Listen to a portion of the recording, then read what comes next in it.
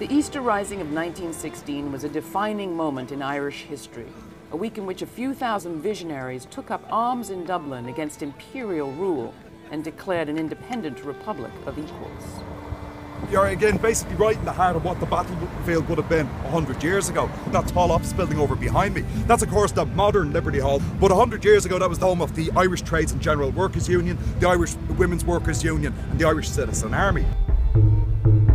Brutally suppressed by the British and followed by a deadly civil war, the 1916 Rising led to national independence for the South and the division of the country, with the more industrial North remaining under British rule.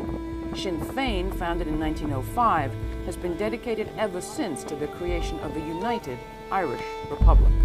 And it was 100 years ago, on Easter Monday 1916, in the centre of Dublin, when a small band of revolutionaries proclaimed an independent Irish Republic.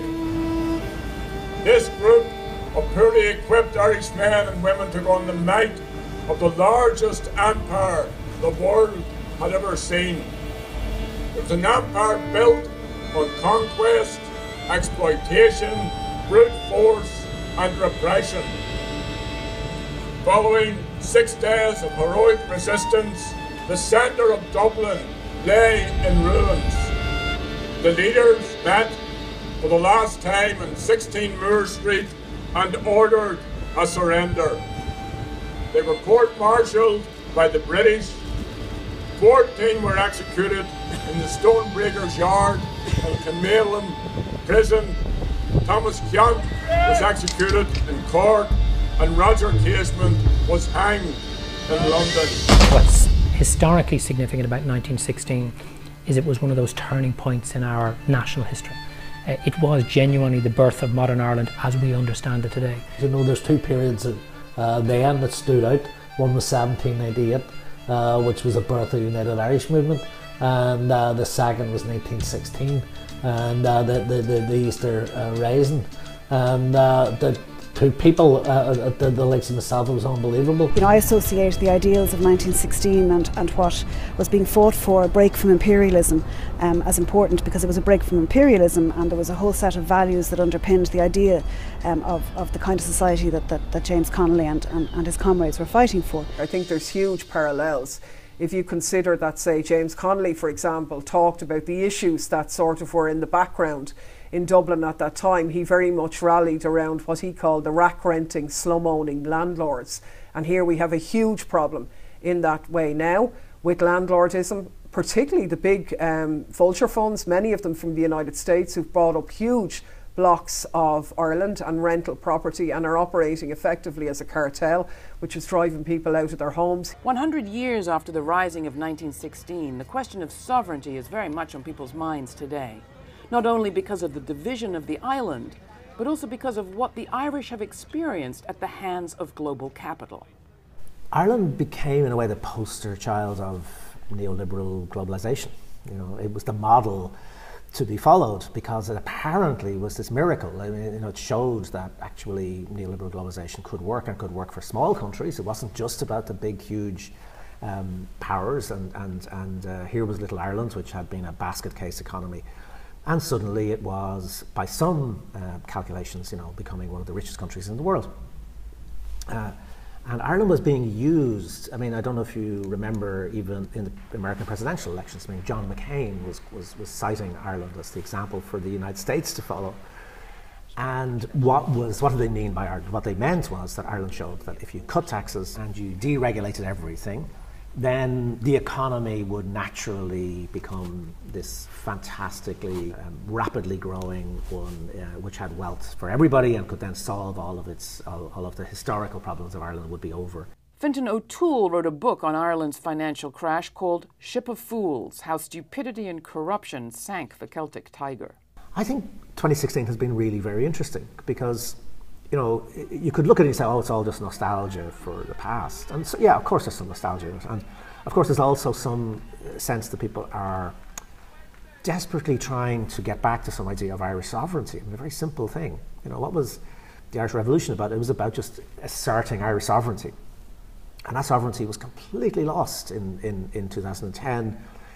the international institutions came in and took charge of Ireland. You know, they really did. We're actually going back in time now, from a period when maybe in the 60s and 70s, people growing up then had a reasonable expectation for a right to a permanent job, they could access accommodation and so on. Now a permanent job is becoming a thing of the past. The jobs that are being created are incredibly casual in their nature, 0-hour contracts, people being on the end of the phone waiting for a phone call. I want you today, no, you can do 2 hours tomorrow, come back. That's the type of employment. Since the collapse of both the property boom and the financial sector, we've had, Irish society has been ravaged by choices that were made by a political elite, influenced obviously by the interests of the banking and financial elite, and those choices that were made by them were to impose the cost of risks that were taken by bankers and developers and corrupt politicians, and to impose those costs on the people of Ireland. And the people of Ireland, to say that they have suffered greatly is an absolute understatement. Teachers have taken to having to bring in extra lunches themselves in order to feed the children, because these schools wouldn't be given any deprived status. That has stopped over the last number of years, so they're not getting any recognition or assistance in that regard. We've had the reopening of soup kitchens, obviously something which Countess Markievicz in her day had rolled up her sleeves and operated in this city, and here we are, they've returned, and there are literally hundreds of people queuing up at night to get a hot meal from those facilities. So they would be generally, it wouldn't be just the people who are homeless, and behind many a respectable front door where it looks good on the outside in a nice estate with a car, there's people who are really struggling and finding it very, very difficult to manage. I have 3 kids. We have Molly, who's 8, Noah, who's 5, and Daryl, who's 2. And they're mad, crazy little bunch of dudes. But I love them to bits. I'm actually in a B&B at the minute because obviously I had to present myself homeless, but because of all the stress, I had another baby during that, so that was 2 babies, and because of all the stress, Dad got up and left me, so I was on my own with 2 kids, facing homeless. Aisling and Rachel work with an anti-eviction group called the Irish Housing Network. Matthew's only young, so he doesn't really know because he's nearly 3, but currently she's 5, she knows. But she knows that she's homeless, but she knows that she will get a house.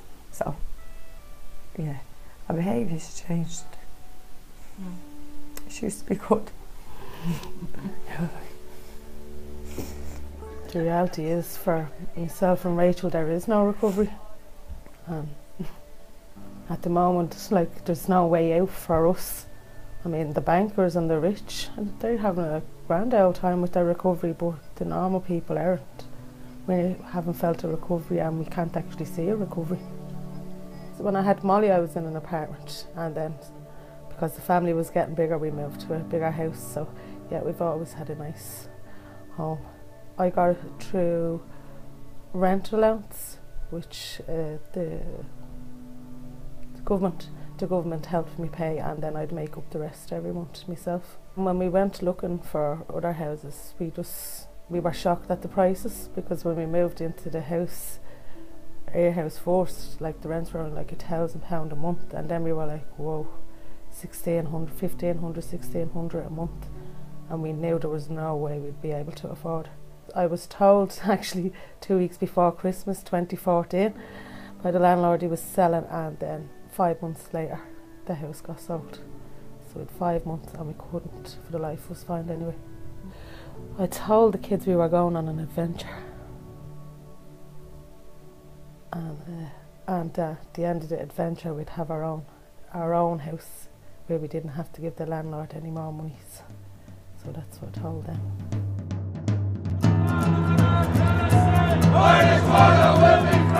The activist response over the years has been phenomenal. I mean, you know, it's been slow, but it has been phenomenal, and it has culminated, I think, in the absolutely amazing resistance that we have seen to the introduction of the water charges. We're all aware of the reasons for these charges.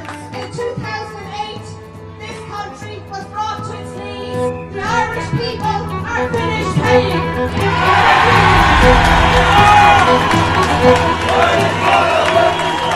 Personally speaking, I have never been on a shit water charges protest. Ever. Yeah? The media might portray it as that, but I can guarantee you that the people who matter, the decision makers, the mainstream parties, the candidates in the general elections, they knew that there was a major protest on the streets in Dublin City days before the election. But the people who needed to hear it, we could be absolutely sure that they were rattling in their boots. Hundreds of thousands of people engaged in protest action, which touched on way more than water. It was really about the way in which Irish society was being organised, the fact that the last government had no democratic mandate to bring in charges, and yet it did, and people kind of got off their knees and liked it when they did. I mean, Jim Larkin's catchphrase was always "the great appear great only because we are on our knees, let us rise," and people in Ireland did rise against austerity over the past number of years, and when they were off the knees they kind of thought, well, you know, we kind of like this actually, we'll do a bit more. We are the residents of Terrorist Action Group. We are here to tell the government to save us from the vulture front. They are about to chase us out of our homes. Most of us has lived in the house for 8.5 years. We are a big community with much culture. Most of us got an eviction letter to leave the houses by the end of this year. And the Dublin West have a large number of the homeless crisis. So the government needs to come to our rescue and put up an affordable scheme.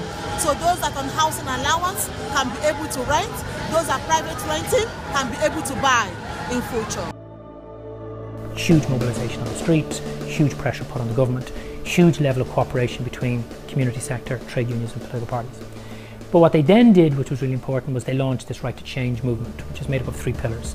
Party political pillar, everybody who signed up to a common set of policy principles. The trade union pillar, the same. And then what they called the community pillar, which was all those non-party political, non-affiliated community-based organisations in the 26 counties. There's been a lot of good conferences, there's been a lot of good dialogue, a lot of good mobilisations. And while again that's at quite an embryonic stage, it is certainly the most advanced moment of kind of cooperation between the different spheres of kind of the broad Irish progressive space than we've seen in a long time. The recent general election was one of the more interesting in our history. I think we saw the continued fall in the support for the right-wing parties which dominated Irish politics for decades. To desecrate this site with a shopping centre, what Philistines the political establishment are in this country. The truth is, they want to bury the revolutionary history of 1916. Historically, they've had 80-90% of the Irish vote. That's been falling. It was about 80% maybe 10 years ago. Now it's gone to below 50 or in and around the 50 mark, which is absolutely huge. Now, I suppose what isn't as clear is where has that vote gone? And I suppose there's no clear home that can hoover it all up. The 5 West Belfast candidates are Francis McCann, aka Fra, known to you all, Patrick Sheehan, Rosie McCorley, Alex Maskey and Jennifer McCann. After years of partition and armed combat culminating in the occupation of Northern Ireland by British troops, the Good Friday Agreement of 1998 established a regional government for the North. Men and women who were once imprisoned or on the run are now running for office, including these members of Sinn Féin. She's my granddaughter.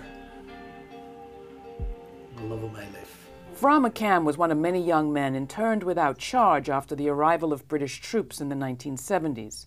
In 1976, when he was still in his teens, he was arrested and charged with membership in the Nationalist Irish Republican Army. I spent most of my time on what became known as the blanket protest, which was the British government had introduced, had ended political status from March 1976, and their attempt to criminalise Republican prisoners. A friend of mine, Kieran Nugent, was sentenced and refused to wear the prison uniform.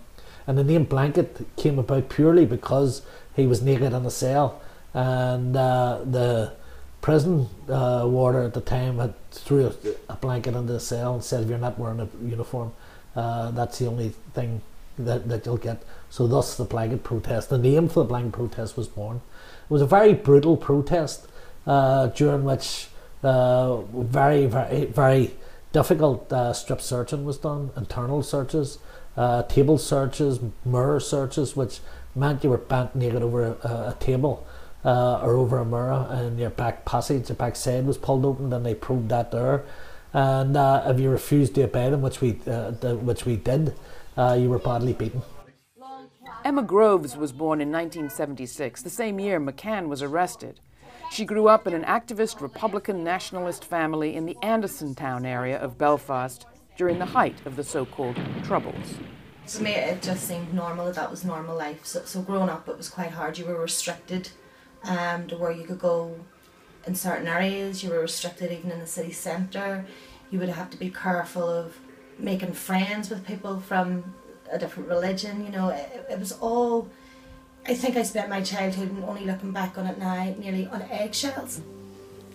You know, you needed to be careful going into certain areas. You need to be careful that if there was a rap broke out, if you were at the shop, have you somewhere? Do you know where to run to? Do you know how to hide? Do you know, those sort of things, just to try and make yourself safe for a simple thing of going to the shop. I had 7 children, and I have to say, pre-having the kids and getting married, growing up in Belfast was amazing. And that's I think I find that quite hurtful for my own kids. If you were picking them out of school, you know, making sure that they stayed together, that you didn't leave yourself open to an army sergeant suddenly roaring up the footpath. That might sound silly, but making them walk in single file close to the pram, or, you know, that sort of thing. Never allowing them to stray very far from you. If you had to go into town, organising babysitters, you just did not take them into the centre of the city. You could get yourself home, but you couldn't get 7 children home.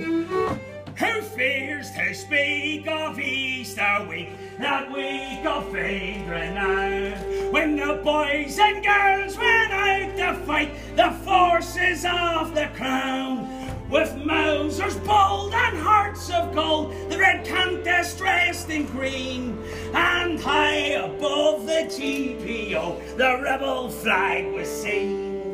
The financial crash of 2008 hit the north of Ireland too, and the region was subject to a decade of cuts by Conservative governments in Westminster.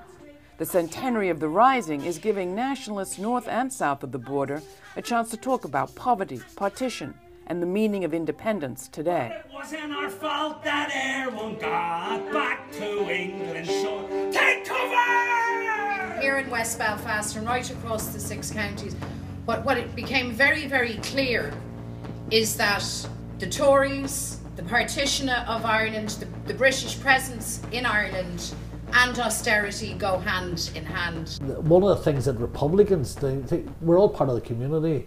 We all live most people in the place we live are community, working for your community, trying to make better lives for people, trying to create conditions is what a Republican's about. And that's what pushing for United Ireland's all about. It's not about the status quo, it's about changing the system. Emma Groves is now a member of the Belfast City Council. Her mother works in a Sinn Féin advice centre named Connolly House. The house is called after James Connolly, who was a socialist. He was one of the first people who gave women their place in society. He came to Belfast and stood in elections, and he was the first male to look at the conditions of women working in the mills. And, you know, some of the older women would have told you amazing stories of having met him. And he was, you know, a lot of stuff that he done was small stuff. He unionised the women, but also it used to be the people who were breastfeeding their babies, because in those days they couldn't afford 20s in the early part of the century. They wouldn't have been able to afford formula or sometimes milk, sometimes not even proper feeding bottles. He was the first one ever to have a room set aside at the gates of the mill where they could feed their children in a room instead of standing outside in the rain. So I think he's just a total hero. I have no doubt that we will see a republic. I have no doubt that we will see United Ireland. I would like to see it in my lifetime. It's inevitable, but it isn't. It hasn't happened. There's still a lot of hard work to be done. There's still a lot of things that need sorted first. You know, the quality stuff, dealing with the past. I mean, for everybody living on this island, you know, that has affected them, you know, so there's a lot of stuff that needs dealt with first. But the past, it does need to be dealt with, but we do need to leave it there. We do need to leave it in the past as well. We have to keep moving forward. We can't keep going back, you know, and that's why, you know, while I am a councillor and everything that I do, you know, that's my ultimate goal still, to keep it moving forward. A group of people took on the might of the British Empire. From every generation since, Republicans, activists, communists, nationalists, feminists, artists, anybody with a nest at the end of it, can certainly identify with Connolly as one of the great leaders. Politics must now be returned to the safe and warm embrace of the people. So we can no longer have golden circle bankers, developers planning our towns and communities, young people leaving the country of their birth to earn a living elsewhere. They must be invited home to build a new republic. Whose streets? Our streets! Whose history? Our history! Who's rising? Our rising! Whose heritage? Our heritage! I think the experience of the crash has created a real hunger in Irish people for a sustainable prosperity. And I think people are beginning to think, global neoliberalism with its promises of sort of hyper-inflating this sort of massive bubble and then crash. Is that all it has to offer, or is there another way of being a small country in the contemporary world? Where, of course, you have to be open, you have to be connected, you have to be trading, but you need a sustainable, stable society, which is a civilized place, which is a place that actually has some kind of collective dignity. And I think the word republic still means something. People might not be exactly certain what it does mean, but they know that it stands for a certain way of behaving towards each other. And at the center of it is the idea of equality.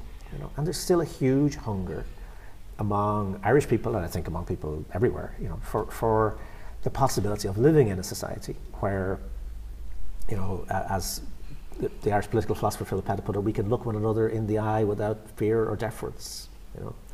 We can treat each other as equal citizens. Owen O'Brien, part of a new generation of Sinn Féin politicians, was elected this year to the Irish Parliament. Representing Dublin, Midwest, it's the first time his district has ever elected anyone from his party. In the south, we went from 9% to 23%. We've doubled the size of our Oireachtas team. We've taken seats, including in this constituency where I am, which we've never had seats in before.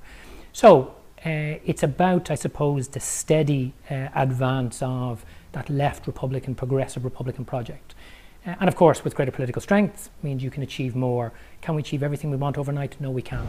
Well, as a socialist, we're internationalists, and so borders are not important to us. What's important to us is that all of the working classes of the world unite, continue to organise in their communities, to educate, to mobilise around the issues that affect them, and for all of us to move forward together towards a better, fairer and ultimately a socialist society. I think these are positive times. Nothing moves in a straight line, but it's moving in the right direction. I think people realise that the days of bending the knee to the parish priest, to the politician, to the doctor, to the teacher, those days are over. People have more confidence in themselves, in their own ability, which is a little bit ironic in that given some of the fundamentals of life are less secure now than they were even 20 years ago. We have huge levels of social and economic exclusion.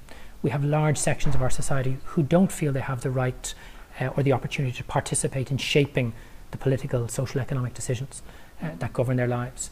So if you compare the Ireland of the 21st century with the ideals that were enshrined in that proclamation, there's a huge gap. And therefore I think we need to be inspired by what the men and women of 1916 did and say, we have a huge job of unfinished business to carry on. And it's not that you just, narrowly apply the proclamation to 21st century Ireland. Of course, it's a different social and economic context, different global and European context.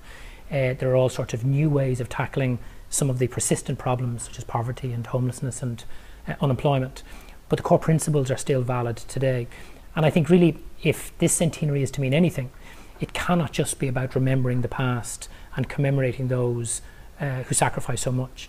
It has to be about rekindling the public excitement about those ideas so that more people, doesn't matter who they are or how they feel it's appropriate for them to do so, but think that it is possible to change the world we live in today.